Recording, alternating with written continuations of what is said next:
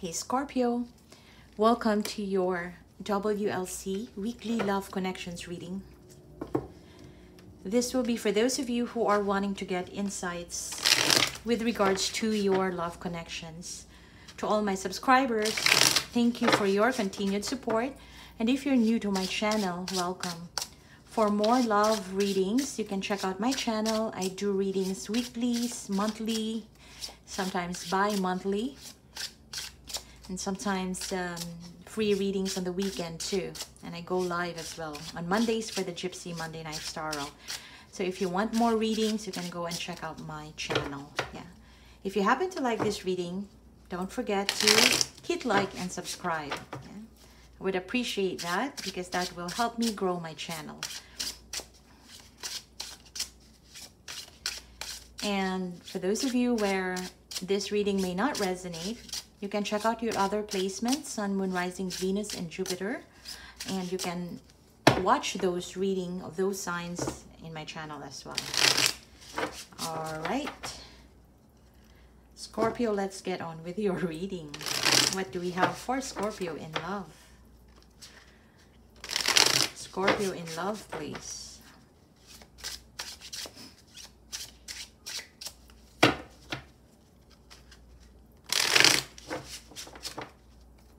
Scorpio, Sun, Moon, Rising, Venus, and Jupiter in love. Wow, Queen of Pentacles.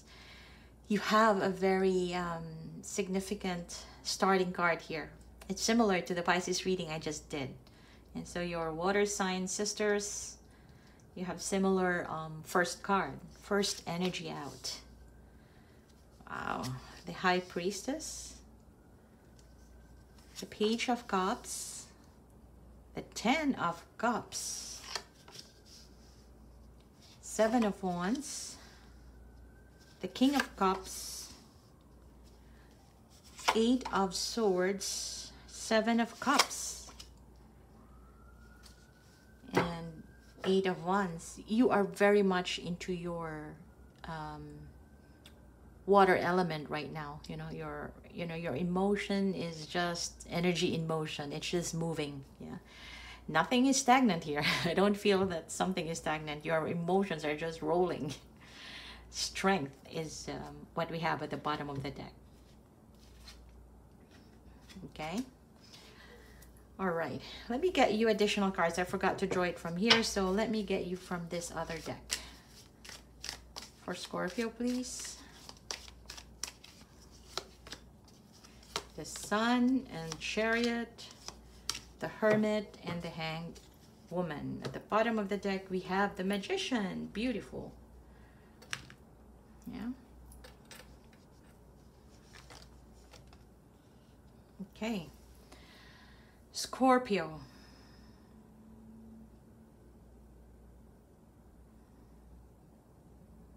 Oh, wow. Wow. The first energy I am getting for you, Scorpio, is new love. There's someone new. Or this could very well be talking about that new person, that new love that you're kind of excited about. Yeah. There is someone here that is making you feel like making you feel like you're 25-year-old again. Making you feel like, how it's like to be falling in love for the first time. But back then there were no baggages, but this time there could be some, but it's fresh. Yeah, this is new. It makes you feel young at heart. Yeah, this energy right here. And it's pretty fresh, like I said. And I feel like you're just going through the flow, going through the motion of it. Yeah, you're not really hesitating or doing anything that could either speed up the process of getting to know someone or slow down or backing off. You're not doing anything. You're just going with your own right pace in this situation. But this is new, Scorpio. And I feel like there's interest from both parties. This person makes you laugh. This person makes you interested in them more. Yeah. Primarily because they are showing you some tricks, some in a good way, yeah?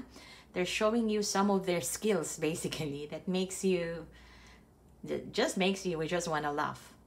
It just makes you more interested in them. There's something about this person that is pretty interesting. So it could also be that they're charming, that they know how to carry themselves in social situations, a performer. For some of you, this could be a creative type of person. Yeah, but you feel like this person needs some more time growing. Yeah, it feels like you feel like you're more mature than this person. Yeah, perhaps mentally and emotionally, but that's not a problem here. I don't see that as a problem, because for you, you're just open for things to pan out in a rather more beneficial way. If this is someone that could make you happy in the next, let's say 10 months, you'll go for it. You know, it's more like that energy that you are embodying. But part of you, Scorpio, you're not really showing this person the full authentic side of you just yet. So you might be engaging with them. You might be telling stories about what's happening in your life, but truly, how do you feel deep inside when you meet them? How do you react to, let's say, situations around you, to the current events? Sometimes in this, the way I see it here is, you're showing this person that you're easygoing, that you have things under control, you don't have temper and things like that. I am not saying that you do have that. But what I'm saying here is more of you showing up with this person, but a part of you is still pretty much kept hidden. Yeah, you're not fully open in a authentic way. You're not being fake, but then you're just not there yet. It's a getting to know process, I feel. It's more like it's the beginning. There are some things about you that you have not shared. Some things relevant or significant about you that you have not shared about this person. It could be about your past, you know. You just met this person, of course. You don't say, hey, how are you? I'm Scorpio. I just broke up with someone. You know, it's not that. You're, I don't know. I love this energy for you. It's a very, I see it's a loving, caring kind of energy. Somebody who is emotionally stable, yeah, and someone who knows a lot, but very but choosy as to when, you know, you say things out. Now, okay, so yeah, for those of you who just met someone, I feel that this is the beginning of it all, and this person makes you happy for now. That's what I see. But for those of you who are already dealing with someone, and I see here somebody may have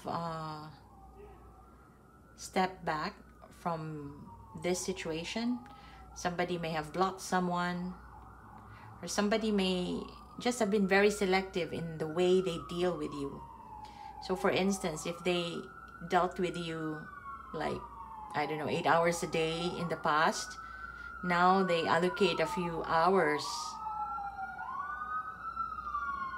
like, I don't know, maybe 1 or 2 hours, a couple of hours for you instead of what they used to give. For some, this is generally somebody who just pulled away from you. They pulled away. They want to have their own me time. They want to, generally somebody who needs their me time right now. So if somebody told you that they need to be alone, I feel like it's not for you to take it in a bad way, but rather give this person space. Because there is some things that they are undergoing right now. This could be a person who is feeling lost in the dark, or feeling lost in their life right now. For those of you, I don't know, I'm getting that this could even show something like a midlife event or midlife crisis for someone, which I don't really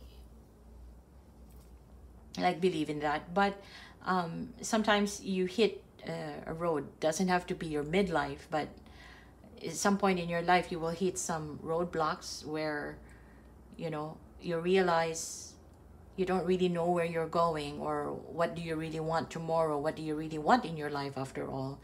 But you have been busy all this time, you know, and then just one day, boom, that hits you. Why you are doing all these things for, and where are you heading? I feel like this person that you have in mind is experiencing that phase. So this could be a young person, an old person, whatever, regardless of age, they hit that roadblock. They hit that phase right now, and therefore they need that me time. Yeah, they need that me time. I feel, Scorpio, you already know that, though. Somehow you are also able to give this person that level of understanding. You can understand them, and I feel like you're giving them space. Yeah. And even from the distance, I feel like you are learning to love this person even if you are not together. Yeah, especially if they have withdrawn. You are ever more willing to manage your reaction to manage your reactions to things or to events. So you don't want to be abruptly fighting against people or being more emotionally driven in situations. This is more like you pretty mellow. Yeah, pretty mellow and loving too. I feel like you already know. Whatever I am talking about here about this person, you already know. For now, there is nothing much you can do, especially if they are withdrawing from you and you know that.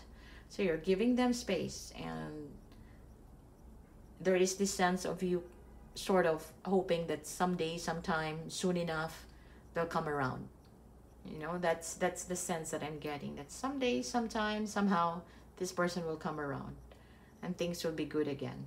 Things will be brought to light, and you can start again doing what you need to do or you want to do.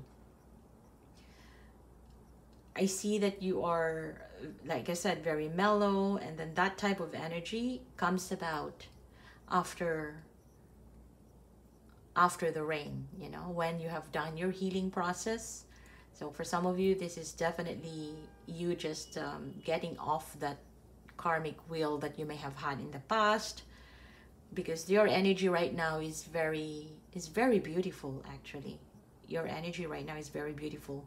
It seems like whatever other people will throw at you, they couldn't really do anything to anger you as much as before. You know, there is that sense of calmness and inner calm for you, right? Yeah, so just give this person time, they'll come around. That's what I'm seeing.